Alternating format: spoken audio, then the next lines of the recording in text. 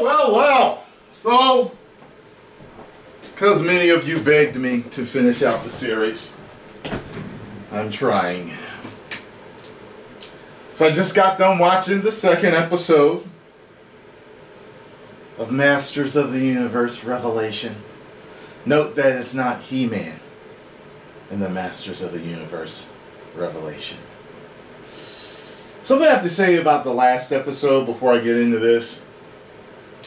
A lot of you want to know what I felt about Mark Hamill as Skeletor.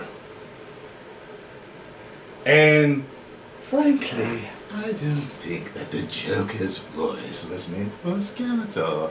I don't think it was meant for Skeletor. All I hear is the Joker.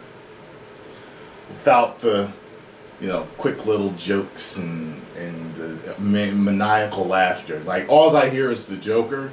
So it doesn't work for me. Love Mark Hamill. Love what he does. He's one of the greatest voice actors ever, as far as I'm concerned. But this voice, for me, does not work as Skeletor. Maybe it would work if I had never seen the first series. Maybe then. But for some reason, I was like, I feel like I even see the Joker on screen because it sounds almost identical to the Joker. Now, let's get into this. Okay, so in this second episode, He-Man is in a flashback, in a memory of Teela.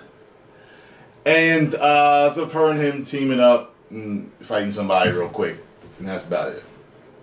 The rest of it is of them going on this fetch quest to get this goblet for this old lady that pays them, her and her friend, to go and get it. So they go, they get it, they bring it to her, and she tries to get more out of them by helping her, and they go to Grayskull because she wants to go to Grayskull, and she ends up like,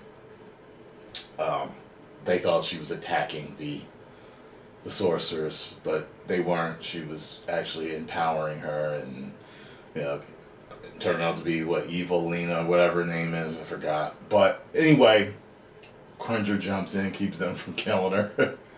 And basically you find out that Eternia is like the first planet in all of existence, and all its magic is fading because the Power Sword is no more, and the Power Sword held all the magic, held everything together. So Teela must find both halves of the sword, because legend has it it's made up of two halves.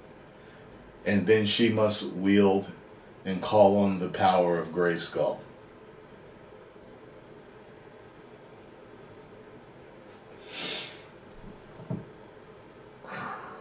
They're trying to make her He-Man, right? Or at least it feels as if they are trying to make her He-Man. That's what it feels like. That's what it sounds like. That's what it looks like. It looks like a duck, quacks like a duck. It's usually a damn duck. It might not be.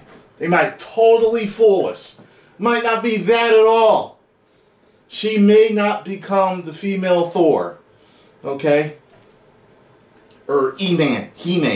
She may not become the female He-Man. This may not happen at all. Probably not, guys. But anyway, I do feel fooled as a fan because, the original show and even the second show, from what I understand, was all about He-Man. I have to see that one. I want to go back and watch that second show and see what that was all about. But the first one was all about He-Man, and the way the trailer was set up, it made it look like you were getting He-Man. But if you look at the title, it's a not so apparent hint that it's not going to be about him. So, we shall see. I watched Kevin Smith's video of him answering questions. I watched almost 40 minutes of it. We shall see. We shall see.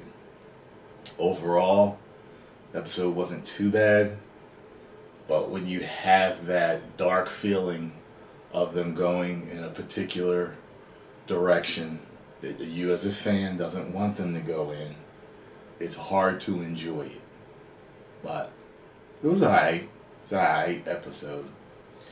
Post comments down below. Let me know what you all thought. If you enjoyed my review of this, make sure you hit the like button, subscribe, and share. 10 million subscribers!